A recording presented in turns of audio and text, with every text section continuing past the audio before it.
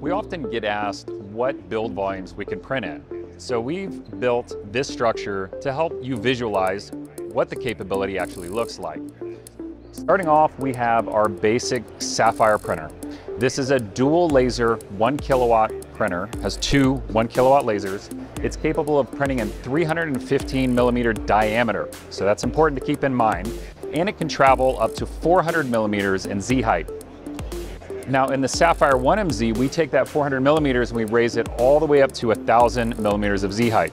Same platform, same capabilities, but now an increased size. Now things get really interesting when we look at the Sapphire XC platform. In this platform, we have 600 millimeter diameter capability, and that'll travel to 550 millimeters of Z height. We take that to a full meter, and we're creating the largest build volume of any laser powder bed fusion printer in its class, going from 600 millimeters diameter to a full 1,000 millimeters of Z height.